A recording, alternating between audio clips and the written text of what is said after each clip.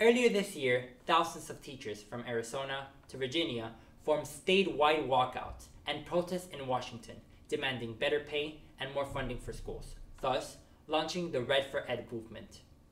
In Florida, teachers wore red in solidarity despite not being allowed to strike.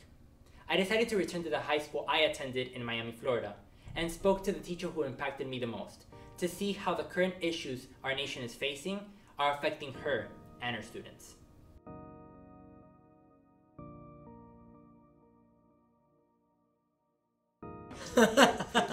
My name is Monzon. I teach 12th grade ACE general paper for the Cambridge Magnet, and 10th grade, this year it's regular, usually it's honors. I fell into teaching because my friends were doing education, so I thought I would do that to help me pay for school. But by that time I had already invested a lot, so I stayed in education. It was supposed to be a temporary thing, and 26 years later I'm still here. You know, people talk so many bad things about teachers, and I say, you know what, it's a shame that that's how you feel, but if you think you can do a better job, get in there and do it for that salary, and realize that your school day, your day does not end when the bell rings, because my day definitely does not end when the bell rings. When you love what you do, you're willing to sacrifice for it, but you also have to be met halfway. How can I look at my students, you know, who want to be teachers, they want to pay it forward, they want to continue the good works and impact the world that they live in as teachers, and how can I tell them in good faith, you know, it's a noble cause, but make sure you marry someone, you know, that makes more money than you, because you're never going to break even. And it's really honestly not fair. An educator such as myself, I've impacted how many kids a year for 26 years. So I find the disparity offensive and hypocritical, because we talk about who teaches the doctors, who teaches the lawyers, who teaches all these people, who teaches the politicians? Teachers. We were told that we were going to have smaller classrooms, and and we can pay a fine and have more kids in a classroom. So a lot of schools are willing to pay a fine rather than put an extra body and make the classes smaller. So you have a lot of issues such as that. The fact that in our culture we can pay millions of dollars for someone to throw a ball across a field or to hit a ball with a stick, and yet we can't afford teachers who are the front of the line of the war on poverty. I mean, it's through education that a culture becomes better, progresses, and yet our teachers, they are the worst paid, pretty much. And when you don't pay enough, a lot of the educators don't care. Like when I started teaching, the salary for me was okay, it wasn't great, but a lot of teachers were willing to, oh yeah, I'll coach, even if it's only $300 or $400 extra a year on my salary and it takes more time than what it's worth. They didn't mind because they enjoyed teaching and they felt respected and part of the system, part of the value. But it's no longer, we're disposable. We're not even addressing the changes that are coming. We're not addressing individual needs. We're not addressing the creativity that we need for our society to progress and grow. The way things are being done obviously doesn't work. Our country is mid to last in terms of educational systems. And it's just really pathetic. It's really pathetic that we're investing money in teaching kids how to take a test or how to answer in a box when that's not what the real world is like at all, nor will it be when they get there. So, I mean, it's just, that's what's happening with our underfunding, is that we're spending money on the wrong things.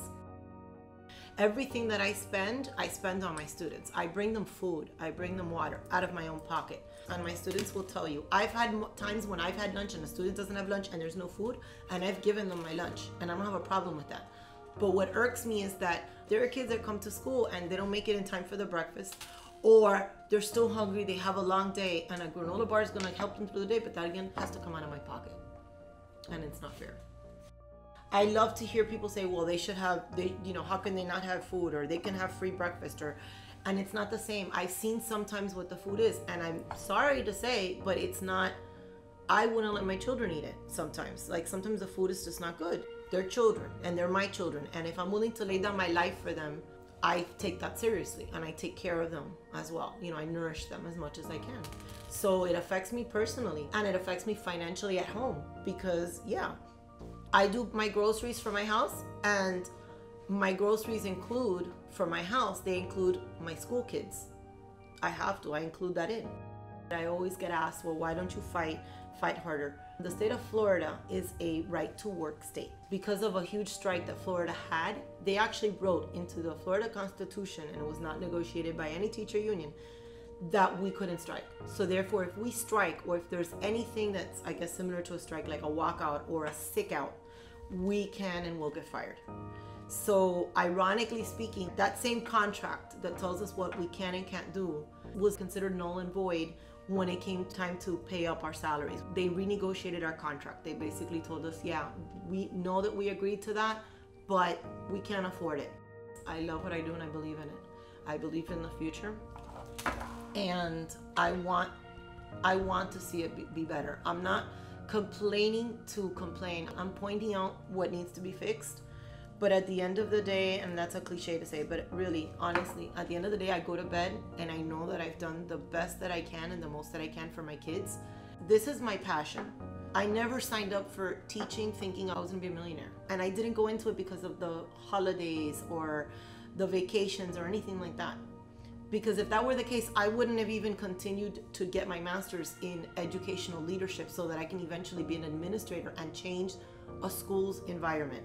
And change the tone of at least one school where I would be responsible for how things are done. So I believe in education, I do. And I don't want to come off negative because I'm not trying to be negative. But I am trying to say enough is enough. But I love what I do and I believe in it. And I believe that the true power lies in me being the best teacher that I can be so that the kids that leave me, they can make the changes that need to be made. And that's the way it works. Teachers in the state of Florida are paid below the national average. And the ones suffering all of this are the students themselves. Underfunding and lower teacher pay leads to lower morale, less quality teachers, and less chance for student success. Caring for our teachers and the education system is the key to the future of this nation. As Ms. Monzon would always say, remember to make good choices. Until next time.